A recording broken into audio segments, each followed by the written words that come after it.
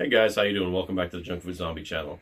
So I've got a video for you guys today on a rifle that you've not seen on the channel before. I'm so lucky as to have someone allow me to use this rifle for an extended period of time and make some videos with it. So thank you to them. What rifle is it? What am I talking about? Well, if you looked at the title, you'll already know. However, it is the IWI Galil Ace. This is the 7.62x51 version, which is also known as 7.62 NATO or 308.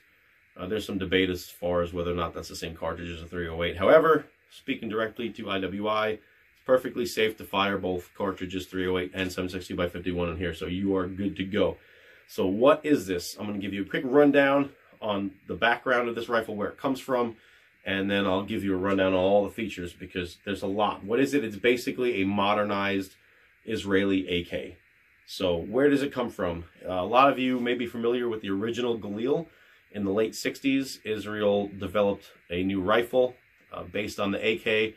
Apparently, they were having some reliability issues with their FALs. I believe it was FALs in the conditions they were fighting in. And their enemies were not having quite the same issues with their AKs. So they used the AK as kind of a jumping off point. And I think they really took a lot of cues from the Finnish Valmet AKs, the RK62, RK63, I believe. That those Valmet AKs, I think, were really the big contributor to the original Galils. They used a milled receiver. They took that from the Valmets. Their sights, they incorporated the front sight and gas block together into one unit as opposed to a separate front sight post all the way up front. They took the rear sight and moved it off of the front end of the receiver and put it all the way at the rear end of the receiver on top of the dust cover. They put a thumb safety on there instead of just your typical dust. Now, it does have the dust cover safety on the right side, but they added the thumb safety, which works as well. So they made some improvements. And the milled receivers, while they're a little bit heavier, are a little more durable than a stamped receiver, although stamped receivers are pretty solid. You know, they're pretty reliable. The milled receivers have less flex, and some people claim better accuracy. If that's true, I don't know. I haven't really researched it. The Vepers seem to be pretty accurate in their stamped receiver guns. I think your barrel quality probably has more to do with it than the receiver. But that's just me. Like I said, I haven't really researched that. So, what's the difference between the original Galils and standard AKs to the Galil Ace?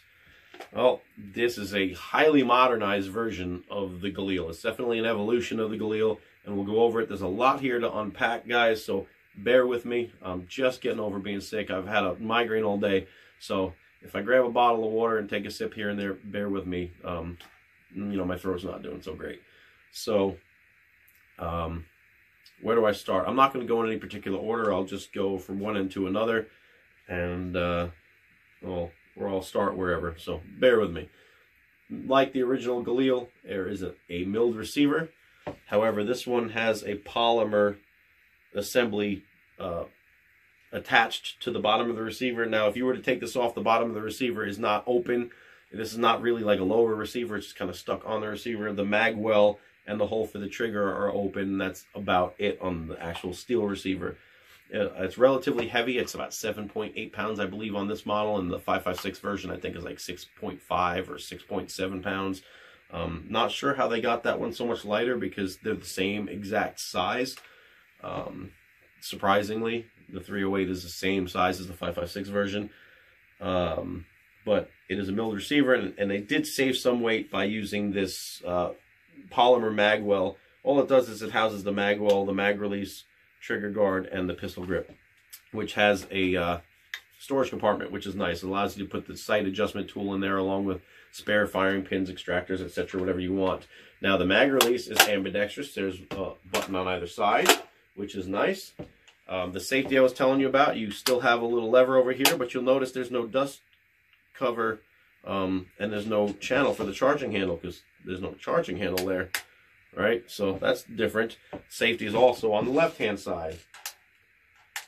Okay, so you got this thumb safety here, like on the original Galil. Now, some people have called this an ambidextrous safety. It's not. Just because there's a safety on each side, they're not identical, so that doesn't make it ambidextrous. You can use your left hand for this side, Either that or use your thumb. It kind of gets in the way of your finger, your trigger finger. However, it's not bad if you hook your finger, so it's definitely left-hand doable. However, this side, absolutely not. You're not manipulating this with your left hand by any reasonable, in any reasonable manner. So it's not truly ambidextrous. It's just left-hand doable, not left-hand friendly or anything like that. And if you notice on the left-hand side, we have this charging handle, which is really cool. This is very nice for a lot of people who prefer not to, load a magazine and then have to turn the rifle and run their hand over or under, or release control of their firing hand and pull that. None of that stuff really bothers me, but it is a nice touch and it is quick. It allows you to hold the rifle after you put your mag in, and the charging handle's right there. So that's nice. It also has this moving dust cover like you would see on a FN, the M249 saw. When you pull this charging handle down, that dust cover moves, and that keeps debris out of the receiver. So unlike the dust covers on the old AKs and the old Galils, where while you were in the firing position, that charging handle slot was open to debris, this is not. It's always closed. So you have no ingress point here, really. There's very little here because this is pretty close to the dust cover. So you really have to try hard to get a lot of crud in there. And you don't have that channel here. So this is a very reliable AK in harsh conditions because it really does a good job of keeping things out. The trigger is a nitpick for me. It is a single action, is not a single action, duh. It is a two-stage trigger. So you got a little bit of a take up and then it breaks. Mag out. And then a decent reset. So it's a good feeling two-stage trigger. It doesn't have a bolt hold open. The bolt will get stuck on the magazine. However, if you wrap the charging handle, it, strong enough, it will go back. It just happens to be the design of these magazines in the bolt that it will kind of get hung up on there, but it is not a bolt hold open, which you will find in the 5.56 version of this rifle. So that's a lot of that there. We'll go over the rail now. The rail system is two pieces, and the dust cover has, basically, if you've ever seen like tongue and groove flooring, the back of the rail on the gas tube has got a little groove, and the front of the rail on the dust cover's got a little notch or tongue that goes in that notch, and it locks into place here. There's a groove in the back of the receiver that this dust cover has to settle down into, and the dust cover is reinforced with an extra piece of seal, and it's real tight. You got to kind of get it into place and give it a little karate chop to get it in there. It's really solid. It's not like a typical AK dust cover, which kind of can move around a little bit and sometimes rattle, but at least, not be super sturdy. This is rock solid, so it's a good place to mount an optic and really have it stay, pretty consistent in the way it's going to your point of impact. Buttstock, typical M4 AR-15 style collapsible buttstock. However, it does not use an AR-15 buffer tube, so this is the buttstock you get. I'm fine. I like this buttstock very much. It has a removable cheek piece. However, if you're unhappy with that, there are a couple companies that do make an adapter. All you gotta do is pull the dust cover off, knock this roll pin out, and this slides out, and you put the adapter in, and any AR-15 buttstock you want is now available for your rifle. Hand guards. Oh, this is also, folding buttstock, which is very sturdy, very solid feeling. It folds for, nice compact size for transportation or, or storage. It's not meant to be fired that way.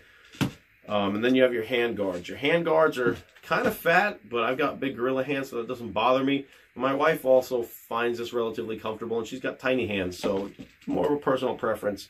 But what's really cool about these hand guards is there are these three rail covers. There are rails, 1913 rails underneath. And if you notice on this, there's this like weird thing going on here. They actually, on both sides, have a little channel here for wiring and a pressure switch.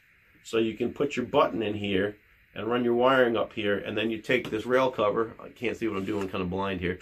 And then you can pop this little button out, and then you have exposure for that switch. But everything's underneath the cover.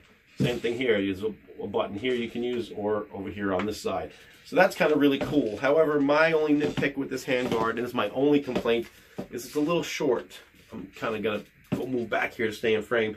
I like to be about here with the rifle, which is not particularly good for your finger when it comes up and contacts that barrel. So I wish they had kind of made the handguards about yay long. I think it would have been about perfect. However, they didn't. So that's kind of what you got. However, like the buttstock, there are a couple companies, Midwest Industries and RS Regulate, that make other handrails. Midwest Industries, I know, makes, I think, at least 2 different lengths. They make a shorter one and a longer one. RS Regulate makes 3 lengths. One that is the same as stock, which is, I think, a little more or about half the weight of the stock one, which is cool. And then they make one that comes out to about here, which is perfect for me, which is exactly where I'd like it. And I believe it is an ounce or 2 even still lighter than this. So you get to get that extra length but not gain any weight. And even though you're putting a little forward of here weight-wise, you're not gaining any weight overall. So it's kind of a wash. I don't think you really feel any handling differences between it. They've got a nice fence on the handguard that comes up over the gas tube, so you're not going to be touching the gas tube. And they also make a full-length rail. I don't know if this is in frame. That comes out to about here. And so pick your poison. So if you're not happy with this buttstock or this handguard, you absolutely have options to change that or upgrade it.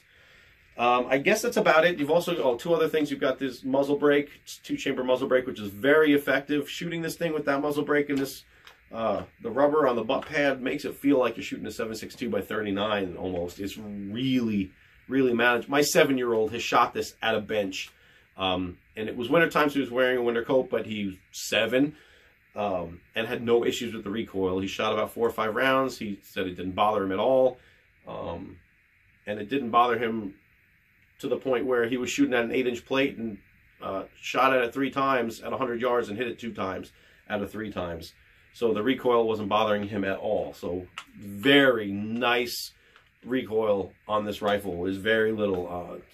It's hard. You can't really say anything other than just telling you that. If you fired it, you'd understand. It's a fantastic feeling rifle. And the sights have tritium in them. The rear sight is like an AR-15. It's got 2 apertures. The 0 to 300 meter aperture has got a couple tritium vials on it, which doesn't help you like for looking through the sights, but what it does is when it's dark, it does allow you to see where your sight is, so you can quickly, get an eye on it. And then the front sight also has a tritium vial, and the front sight is a 2-piece affair where the threaded section spins separately from the post. So when you adjust your elevation, it doesn't matter where you adjust it, you're able to click your tritium vial on your front sight post back into place so it's facing the correct direction. So I think that covers just about everything. Like I said, there's a lot here to unpack. It's a lot of upgrades, a lot of modern features compared to your typical AK especially. So I hope you guys like this. I'm going to do more videos on this.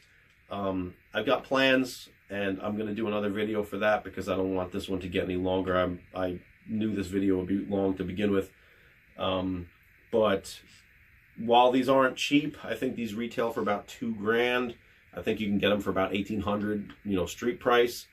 I absolutely feel that these are not overpriced. The whole mentality, oh, that's an expensive AK. You really got to get one of these in your hands and open it up and look inside. The machining, the fit and finish of these rifles is fantastic. It's a cold hammer forged barrel, chrome lined. The gas block is chrome lined. The gas piston is chrome. The whole rifle is just exceptionally well made. I know I did a video of what's better than a Vepr, because the Veprs are so exceptionally well made. However, this rifle is every bit as nice, and I might say there are some aspects of this rifle which are even nicer. It's just a very well thought out rifle and an extremely well made rifle. I can't stress how much I believe it's absolutely worth every penny of what you would pay for it. So I'll see you guys in the next video. I've got some plans, and I just kind of want to ask your opinion on how I'm going to go forward with those particular videos about this rifle. So I will talk to you guys in the next one. I hope you have a good one, and I'll see you later. Bye.